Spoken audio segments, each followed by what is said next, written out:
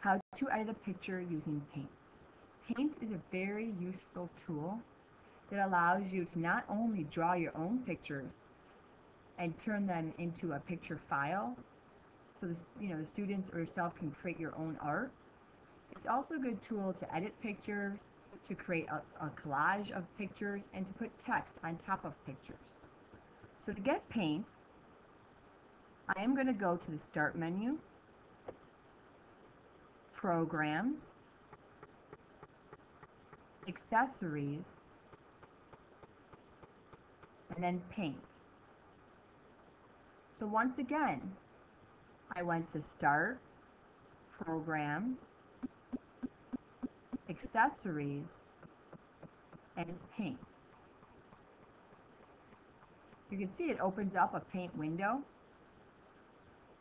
Click on the second icon in the right corner.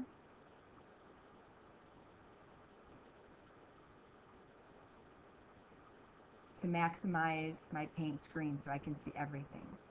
Now all I need to do is open up the picture I want to edit. So I go to File, Open, and then find the picture I want to edit. So wherever you save the picture, you need to then find where you saved the picture.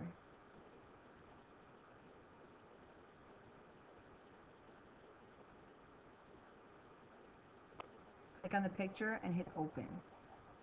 You can see the picture shows up right in Paint. Well, let's say I want to make this a little smaller and get rid of some of the side and background, and so it's just my headshot.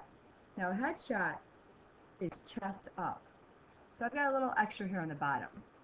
So what I want to do is I want to click on the square selection tool, square with the dotted lines, and then I'm going to select the part of the picture I want to keep.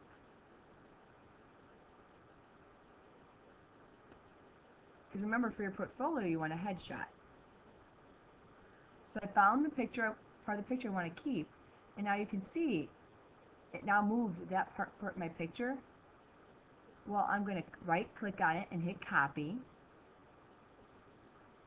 or go to edit and copy, and then I need to open up a new Paint file in order to paste my picture into a blank white box.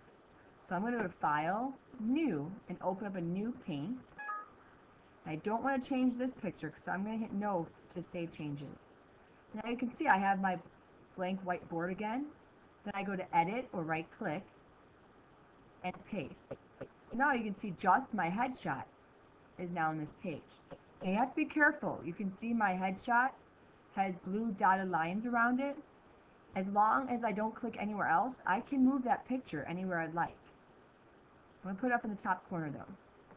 The moment I click off to the side, I can no longer move that picture.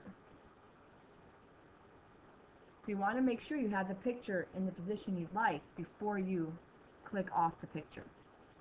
Now, if I save this picture just as it is, I'll have all this white square in the picture also.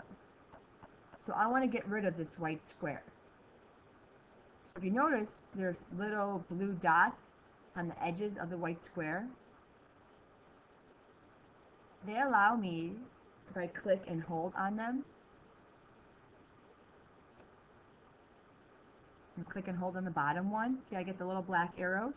It allows me to edit this white square or make it smaller. So now the only part left is my headshot.